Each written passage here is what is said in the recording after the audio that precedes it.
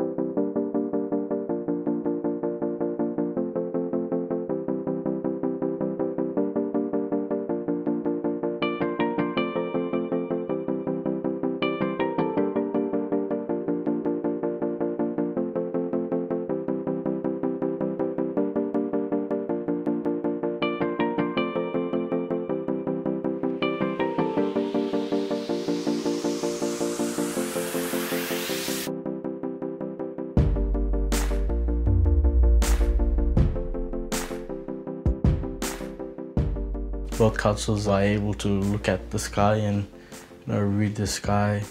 And when you think about both histories and juggler, like we both fight for land rights. We both want to maintain that culture.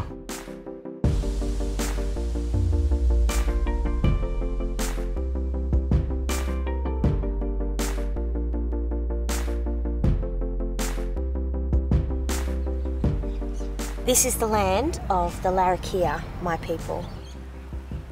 This is essentially the Darwin region.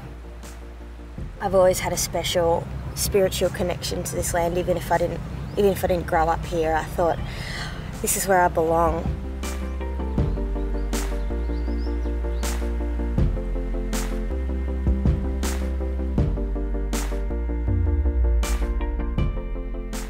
Being an islander, being next to the salt water is probably the most calming feeling for me, and puts me at ease and makes me self-reflect and think about how to best go through all my problems and deal with everything.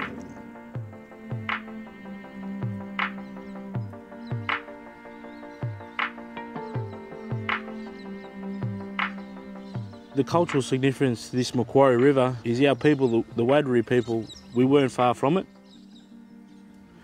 So all our camps along here, we're in walking distance of the water.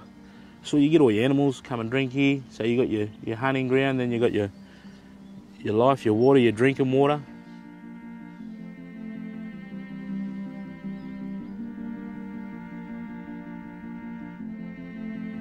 The Roebuck Bay is actually quite significant to our family.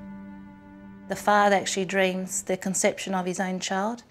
So my mother's totem rye dreaming is that my grandfather was walking along the beach and came across a big baler shell that was on the beach, and he tapped the shell with a spear and out came a baby's foot out of the shell. And it's really interesting that when you look at my mum's foot, she's actually got a birthmark there of where that spear tapped the foot. Yeah. We might go away from our country, but the flame's always burning to go back and to reconnect.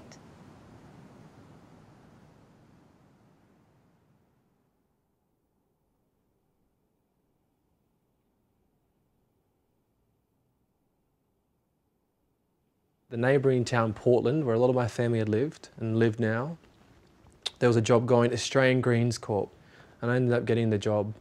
And that was another amazing experience, looking after the land and that land management side of things.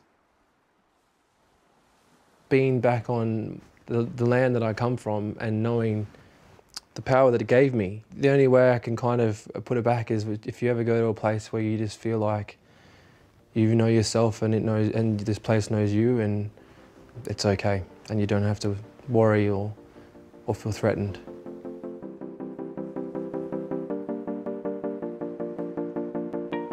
It is important for Aboriginal people to connect to country. It's where we find our strength. It's where we can revitalise ourselves, so we can go back to the cities and the towns and do what we need to do with energy and vitality. When you're in the Torres Strait, you practice your culture. And then when you fly down here for education, you live in that Western society now. You know, just being in the Torres Strait's a much more calm environment, and coming to an environment down here where it's a lot faster, you have to be on the ball, you have to make sure that you move on time.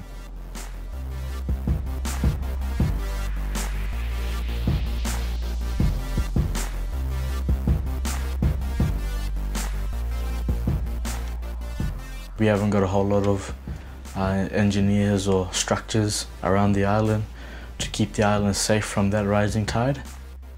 Graves are going underwater, history is being lost, and that's motivated me now to do my civil engineering degree. I want to make a difference and help my people gain knowledge of engineering and investing that same knowledge back into our culture.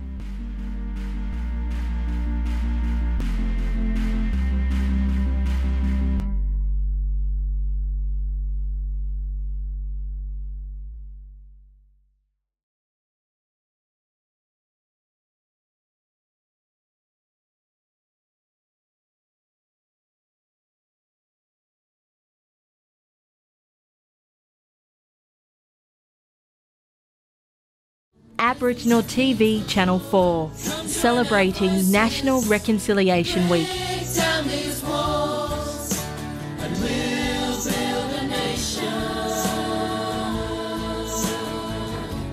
Reconciliation.